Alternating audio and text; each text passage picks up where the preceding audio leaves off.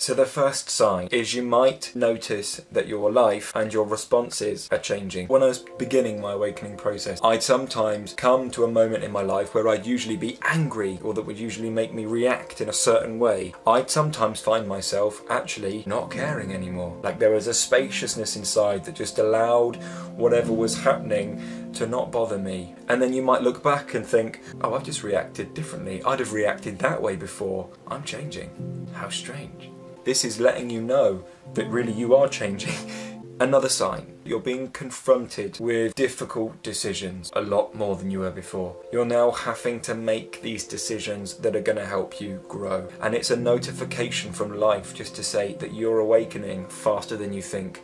Big changes need to happen, some small, but some big, and you need to learn to respect yourself through those changes, and respect yourself enough to let other people know, and respect them enough to let people know that some of their actions are not in accordance with what you need in your life right now.